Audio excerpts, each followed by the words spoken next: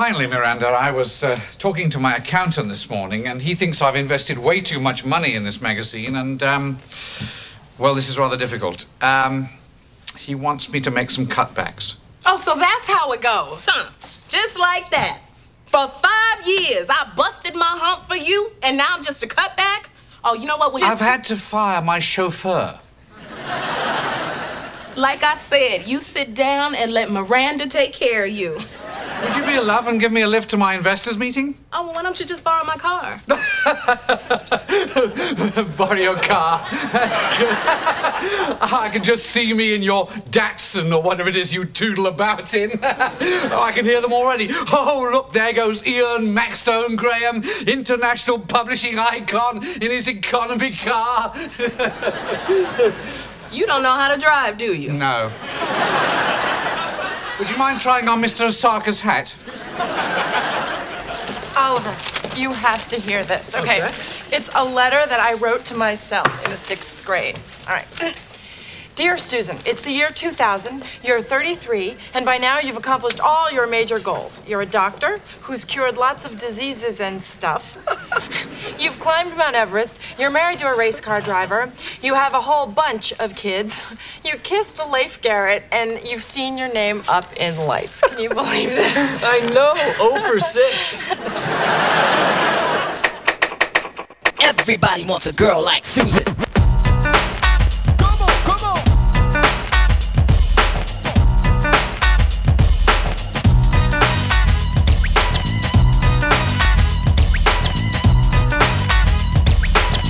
Everybody wants a girl like Susan.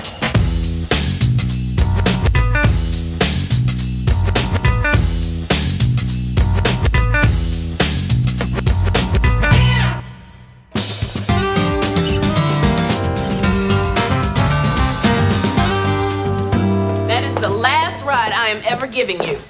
What? What did I do? Oh, close the windows, slow down, open the windows, make a left, make a right. It's time you learn how to drive yourself, Miss Daisy.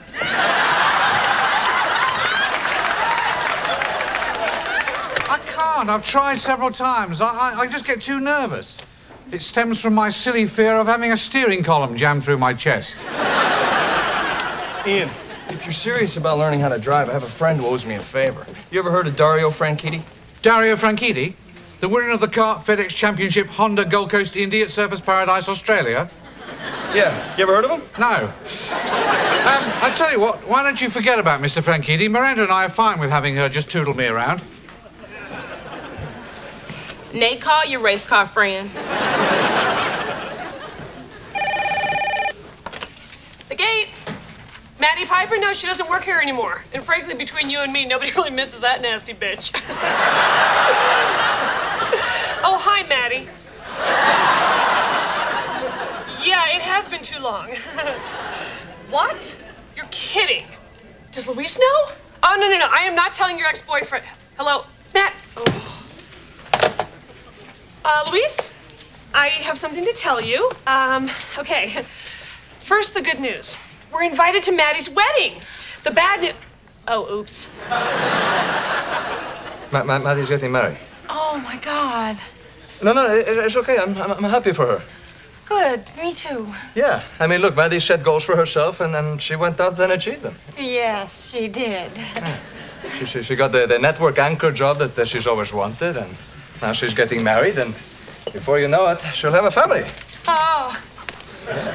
And not a moment too soon. I mean, after all, she is 33. Oh. Yep. Good for Maddie. Susan, are you okay? Yes, I'm fine. I'm fine. I'm just so happy for Maddie because she got everything that she wanted. And me, look at me. I failed at all my goals. Yeah, I'm not a doctor. No, I don't have any kids. I've never kissed Leif Garrett, and I'm never gonna see my name up in lights. And please, Everest, I get winded reading this letter. Come on, Susan, will you give yourself a break? You wrote that in the 6th grade, and who knows what they want to be when they're 11? What did you want to be? An award-winning photographer. You see? But with superpowers. And a sidekick monkey who helps me solve crimes. Hey, Oliver, Great news. I think I figured out who stole our stapler.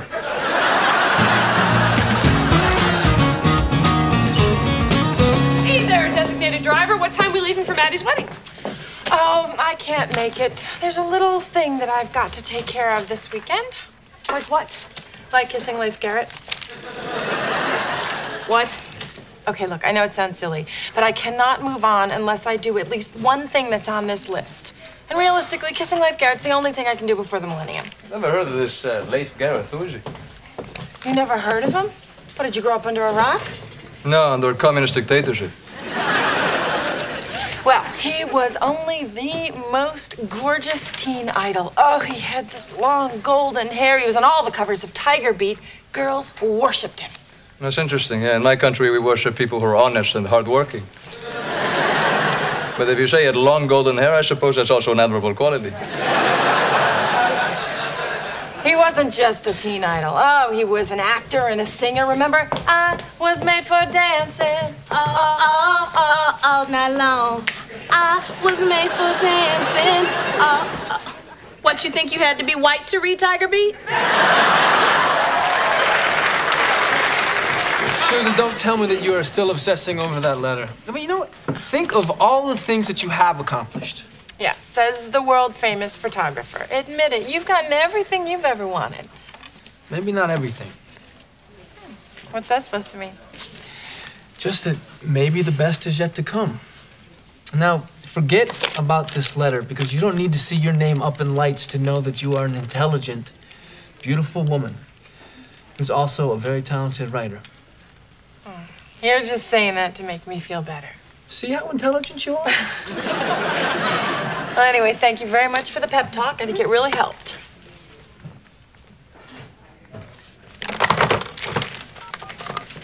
A number for Leif Garrett in Los Angeles, please. Yeah, like he's just gonna be listed. 0170. Thank you very much. Hi, this is Leif Garrett. Can't come to the phone right now because I'm on the road. Oh, he's probably on some big You rock can and see roll me in tour. Rogers and Hammerstein's Oklahoma. At the Curtain Up Dinner Theater in Reno. Tickets are going fast, so make a reservation. The critics are saying this Oklahoma is okay. Be sure to try the filet of sole. It's delish. If we leave now, Vic, we can make it there by tonight. Come on. Oh boy, Leif Garrett in Oklahoma. Chicks and girls and gays better scurry.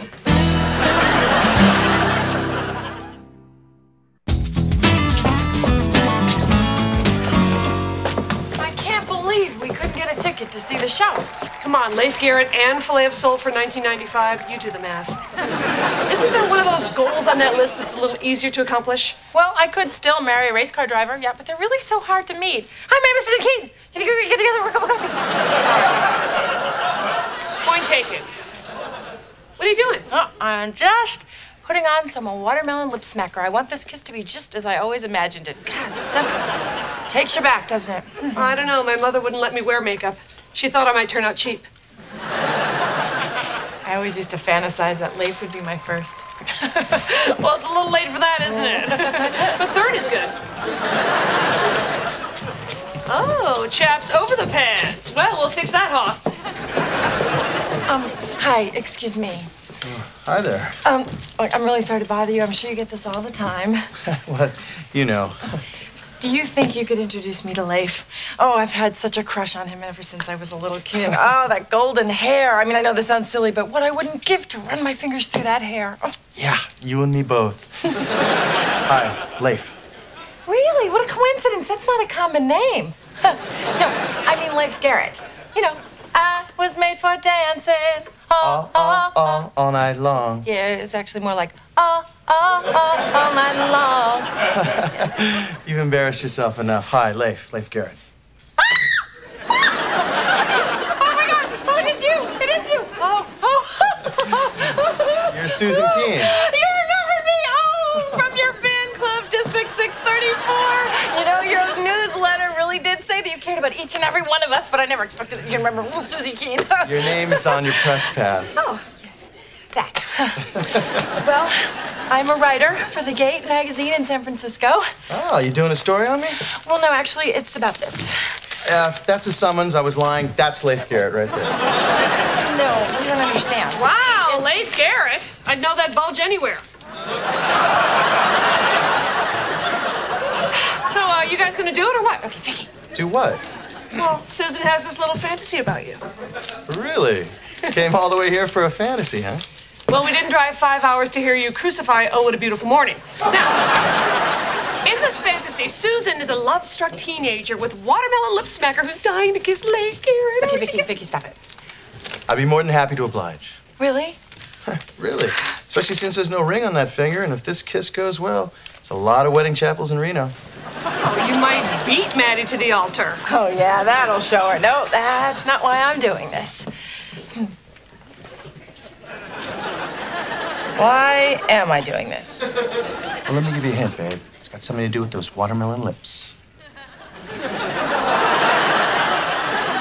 This is crazy. No.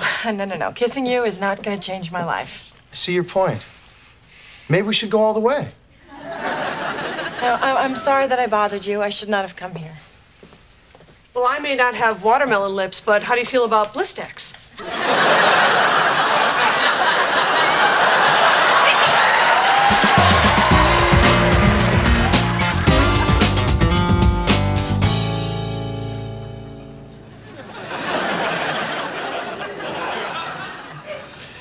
Well, that was a good first outing. You haven't even started the car yet. And I'm not dead yet. Coincidence? I don't think so. Dario Franchitti has taken an hour out of his practice schedule. Just drive once around the track. Oh, I've never done that in a Hyundai. Gentlemen, start your engine. Well, thanks very much. I think I've got the hang of it now. That's it, just put it in drive and ease out into that pack of cars doing 200 miles an hour. Wait, that's my life. That's it, you're doing fine. Hey, look at me. I'm driving. I see now why you chaps love it. The roar of the engine, the blur of the crowd, the sweet smell of burning rubber. That's the parking brake.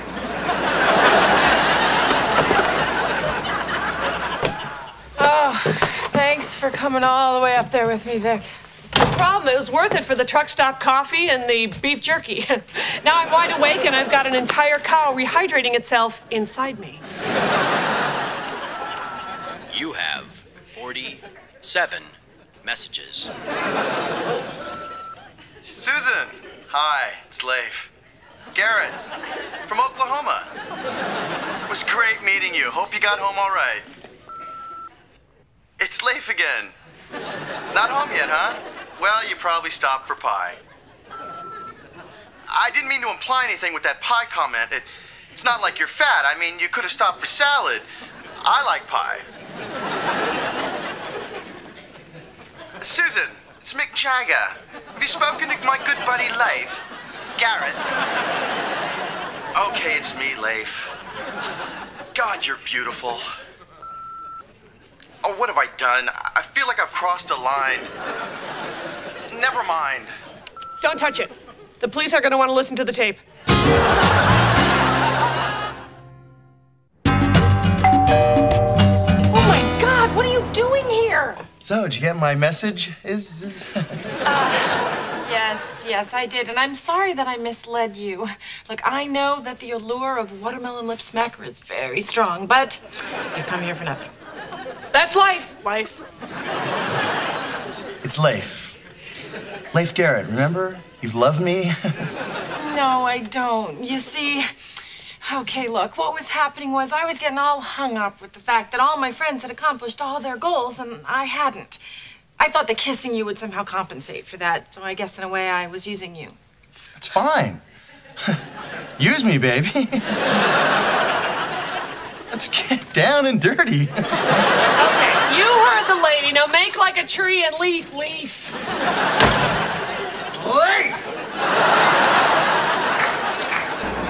Oh, I feel like I'm flying. I go faster than this through a bag of chips.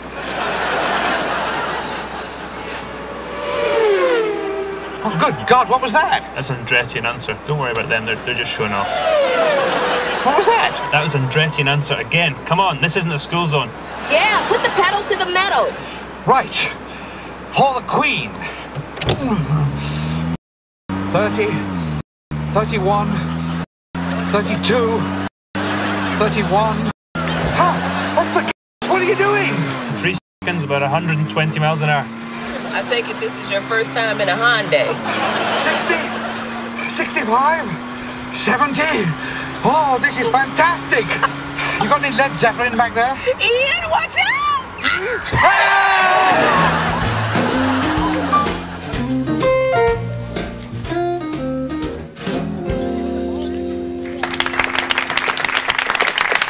Wow, I can't believe out of all the guys in the world, Maddie is marrying him.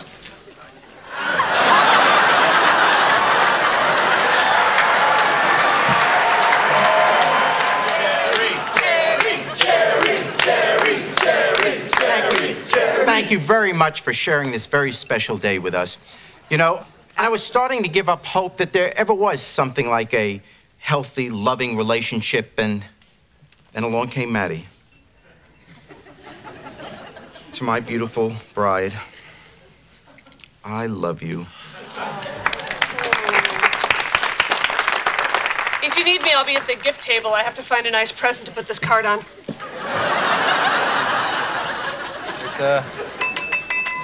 Sorry, yeah, excuse me, I too would like to make a toast. Maddie, today my heart is filled with something you won't be able to hear. You made it. Yes. Well, I had a box of rice that was about to expire, so I figured, what the hell? What'd I miss? Well, let's see, a reading from the Corinthians, an adorable little flower girl, and then the part where Maddie said she'd love, honor, and cherish Jerry Springer. Jerry Springer? Mm-hmm. Wait, that's who Maddie is marrying, Jerry Springer? Oh, my God, the guy hosts a freak show. Oh, Luis, you are so much better. Oh, God, I mean, why would anybody be attracted to Jerry Springer? Please look at him. I am looking at him. And what a fine-looking gentleman you are. Jerry, Jerry, I'm sorry, do I know you? I'm Susan. I RSVP'd no, but see, that was just because I was feeling really low about where I was in my life. But then I learned in Reno that you don't have to climb Mount Everest or try to track down a childhood idol to feel good enough about yourself to go to a friend's wedding and say that you're happy for her. Maddie's right. You'd be perfect for my show. Okay, a toast to the lovely couple. Maddie and Jerry, I hope you find all of the happiness. You're once, twice, 3 times a lady, and I love you. Oh, my God. When we were together, the moments I cherished. Jerry? You didn't by any chance invite your bouncers here, did you? Is that Leif Gary? It's Leif! To hold you, to touch you, to feel you, to need you. Did you bring Leif Garrett to my wedding? No, why would I do that? I don't even know the guy. Susan's once, twice, Susan's 3 times my lady. Okay, maybe I met him once. Twice, 3 times a lady. Come on, big guy. Let's go party like it's 1979.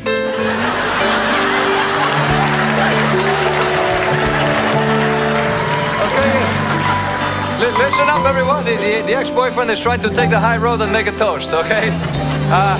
I hope you two live a long and happy and prosperous and... Oh, screw it. Good luck, Jerry. She just lays there.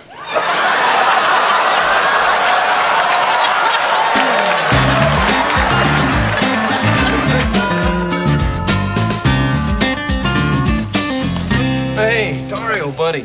Thanks for giving Ian the driving lesson. It's too bad about the accident. Oh, and thanks for keeping him company till the Jaws of Life came. Yeah, you know, he did okay, but if he's thinking of getting behind the wheel again, I think he might need this. Yeah. Susan, would you hand me my jacket? Yeah, sure. My name in lights. Oh, wow, this is just... I don't know what to say. Well, you don't have to say anything. How did you... This is just the coolest thing anyone's ever done for me. Well, you know what? I looked at your list, and Mount Everest is just so touristy this time of year. And medical school, well, that takes a long time. Yeah. And let's face it, right? I mean, where would I find a race car driver to marry? Yeah, that's just crazy.